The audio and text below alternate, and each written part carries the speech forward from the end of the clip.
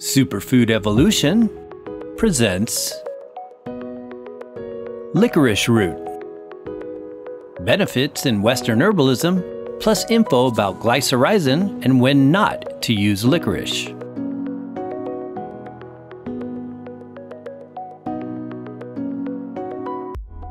Licorice root has been one of the most widely used herbs in many herbal traditions of the world because of its concentrated triterpenoid saponins and other health-promoting constituents.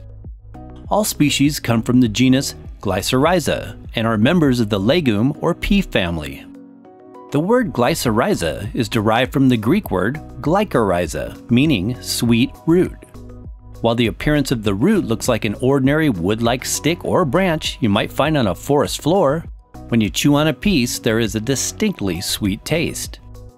It is not edible in this woody state, however, but is used in herbal preparations as a tea or supplement. Most people either love the thick, earthy sweet flavor of licorice root or they don't. Sometimes, though, this can depend on the quantity used with other herbs. It typically only takes a small amount to provide benefits as well as a very sweet quality. The Glycyrrhiza glabra species produces long, slender sticks with a yellow, fibrous center, and is sold whole, in sliced strips and pieces, or as a powder. Glycyrrhiza uralensis, also known as Chinese licorice, is usually derived from larger roots that are commonly found sliced for use in tea decoctions. It is said to possess similar as well as different compounds and frequently believed to have a more calming, relaxing effect by comparison. Cultivated in Europe since the 16th century, it is also spelled licorice, which is the British spelling. Many people associate the term licorice with the black licorice confection or candy that utilizes a combination of licorice extract, molasses, and anise oil to produce its characteristic licorice-like flavor. Licorice root and black licorice are not synonyms, however. Black licorice candy does not contain whole licorice and its naturally occurring components, but is usually composed of an isolated, root-derived substance known as glycyrrhizin. Licorice root contains the aromatic compound anethol, which is also the main aromatic flavoring present in both fennel and aniseed, and there is no coincidence that it likewise goes well with these two herbs. Further in this video, we will discuss the traditional uses of licorice root in Western herbalism. But first, what is glycyrrhizin and some of the potential side effects it is often claimed to have. What is glycyrrhizin and licorice root extract? Glycyrrhizin, also called glycyrrhizic or glycyrrhetinic acid, is a triterpenoid saponin and the main sweet-tasting component found in licorice root. It is described to be about 30 to 50 times sweeter than sugar and is known to be one of the constituents responsible for many of its nutraceutical properties. Interestingly, saponins like glycyrrhizin are likewise viewed as the main health-promoting compounds in many herbal adaptogens such as ginseng, gynostemma, and astragalus. Glycyrrhizin is absorbed as glycyrrhetinic acid in the intestines, and its sweetness is a bit different than sugar as it is slowly digested and can also have a sweet aftertaste. Many commercial products like licorice candy contain the dark yellowish-brown colored ingredient referred to as licorice extract. This is basically glycyrrhizin extract, which is made by boiling licorice root down to condense these sugars. It is purified by filtration and an acid and ethyl alcohol treatment, producing an isolated glycyrrhizic acid molecule and two glucuronic acid molecules. It is sold as a liquid, spray-dried powder, or paste. These extracts are utilized in a wide variety of food and beverages as a flavor enhancer. They are also used industrially as a foaming agent, a feature that is common with saponins and also sometimes evident when pouring tea, which can produce a soap-like foam. But to differentiate from licorice extract, herbal licorice supplements in the form of tinctures, tablets, or capsules are made from the whole root and not derived from isolated compounds. Glycyrrhizin and licorice side effects when not to use.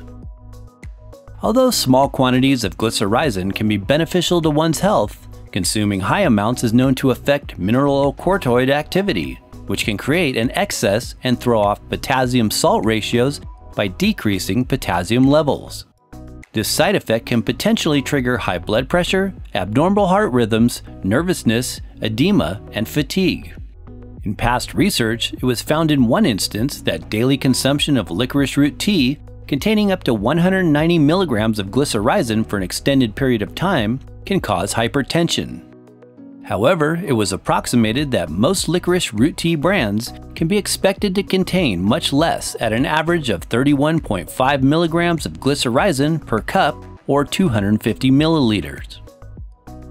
While it is possible for licorice root as an herbal substance and tea to have this effect on some individuals, commercial licorice extracts as a food or beverage additive are especially concentrated sources of glycyrrhiza and are more easily consumed in excess. For example, consuming 50 grams or more of black licorice candy containing licorice extract for a 2-week period was identified to have adverse reactions. It is advised to not overconsume black licorice candy for those with cardiovascular issues. For individuals with hypertension or related conditions who wish to use licorice root, deglycyrrhizated licorice, or DGL, is available as an herbal supplement alternative, which has the glycyrrhiza component removed. Otherwise, small amounts of licorice root in its natural form are not contraindicated for healthy adults, and its benefits can be an especially useful herb to have in your herb pantry.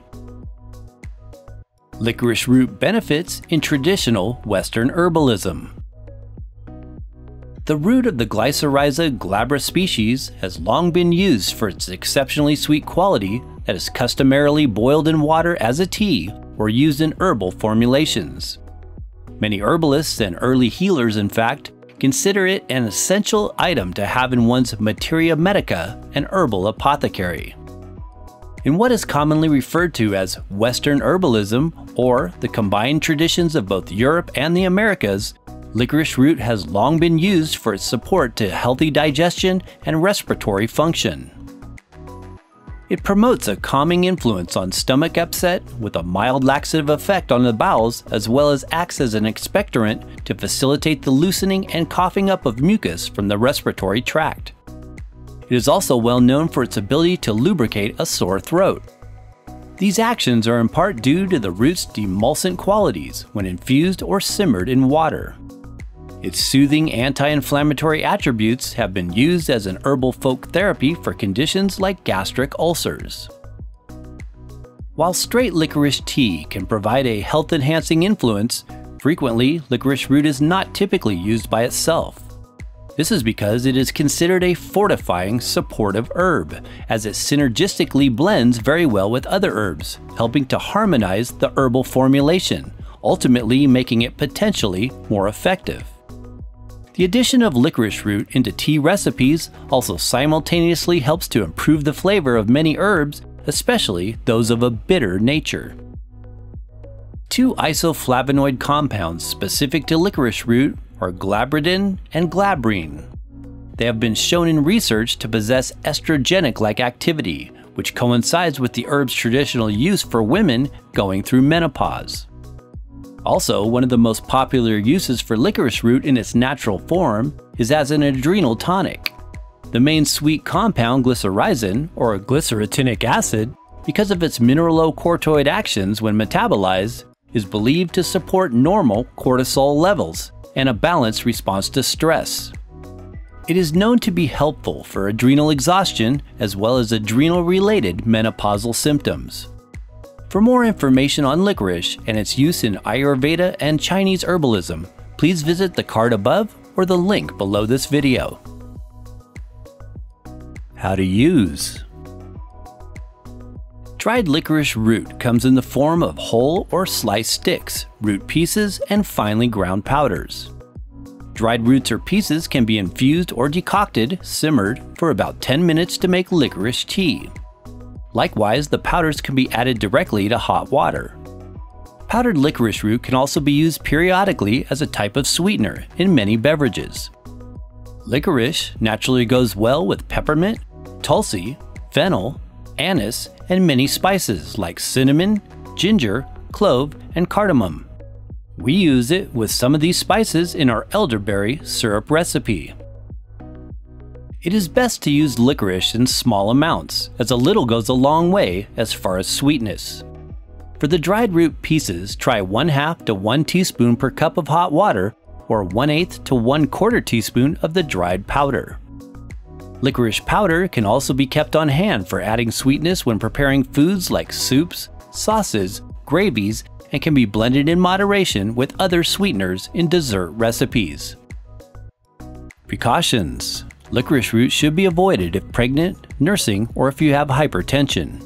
Always consult your healthcare professional before using licorice herb or supplements if you have a medical condition or are taking any prescribed or over-the-counter medications. A special thanks to Mountain Rose Herbs for their high-quality organic licorice root products and for sponsoring this video. The opinions expressed here, however, are completely our own.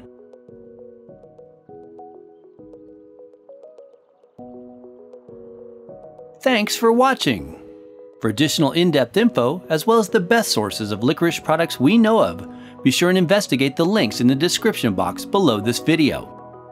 Please give this video a thumbs up if you found it useful, and be sure and check out these other informational videos.